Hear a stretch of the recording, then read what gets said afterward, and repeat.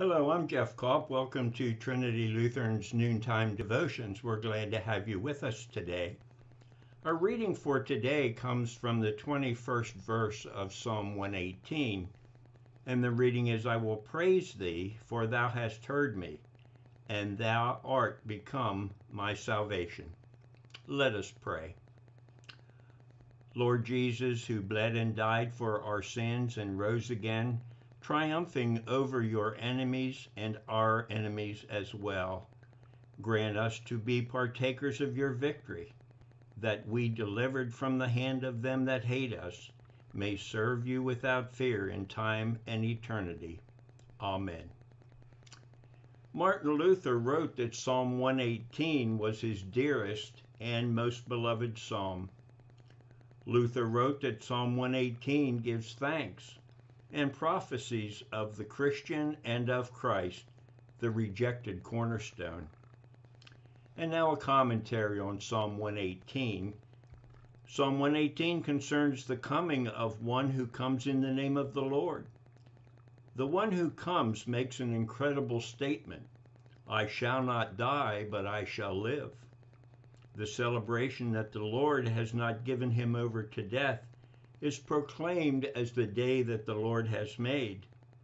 Because of his deliverance, the people of God renew their confession that the Lord is God. While we don't know exactly who the person was that wrote Psalm 118, we do know that he was in distress. Out of that distress, he called upon the Lord for help, and the Lord answered him. What's key is that the writer recognizes God's salvation.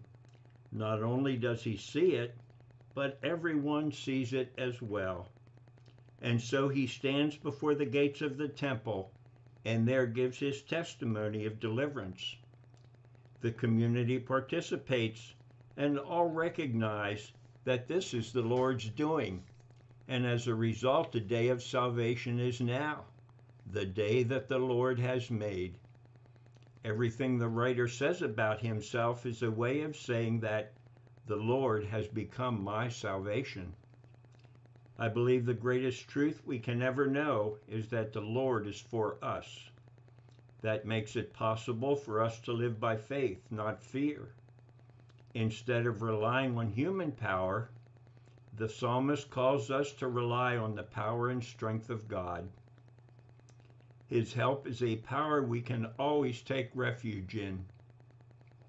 If God is for us, who can be against us? This is now a time for us to rejoice and be glad. If God is for us, who can be against us? I will give thanks to you, you are my God. And we say again, I will give thanks to you, you are my God. Psalm 118 is also a key messianic psalm. In the New Testament, Jesus is identified as the one who comes in the name of the Lord. All four Gospels attest to that fact, and verse 26 was shouted by the crowds as Jesus entered Jerusalem. The one who comes in the name of the Lord, they shout. As the one who comes in the name of the Lord, he is recognized as the Son of David. The one who is coming, the coming kingdom of our ancestor David is present. The King of Israel, the King of the kingdom. Jesus is the King from the line of David, who now comes with the power of the kingdom of God. His coming will bring salvation to all nations. Verses 22 and 23 also interpret Jesus' destiny. In his crucifixion and resurrection, Jesus is rejected stone that has become the chief cornerstone.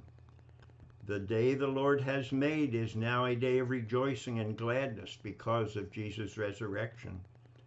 The resurrection of Jesus is the Lord's doing, and it is marvelous in our eyes. The resurrection of Jesus from death becomes the great event by which transformations are worked in those whose lives are centered in him. There is one final key point to make.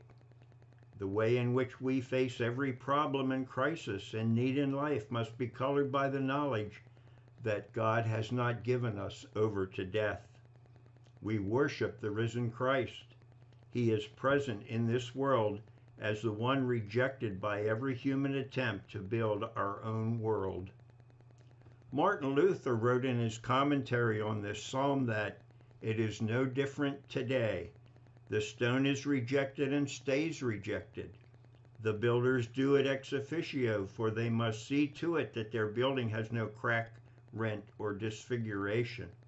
The marvelous thing is that the one who our human wisdom rejects, God has, in spite of us and for our salvation, made the chief cornerstone.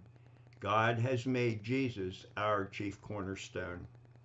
Let us pray.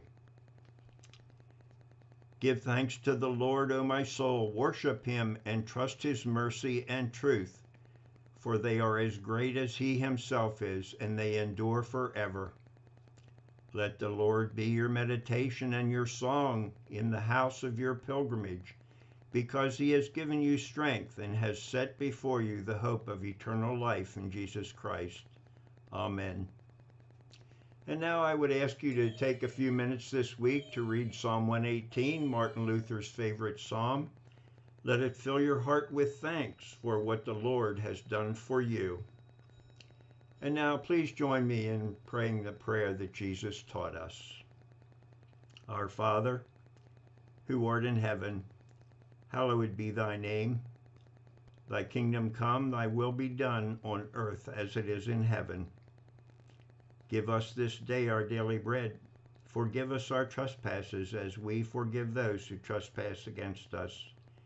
Lead us not into temptation, and deliver us from evil. For thine is the kingdom, and the power, and the glory, forever and ever. Amen. Well, thank you for joining us today. Please come back tomorrow for Trinity's noontime devotions. In the meantime, take care, be safe, and God bless you all.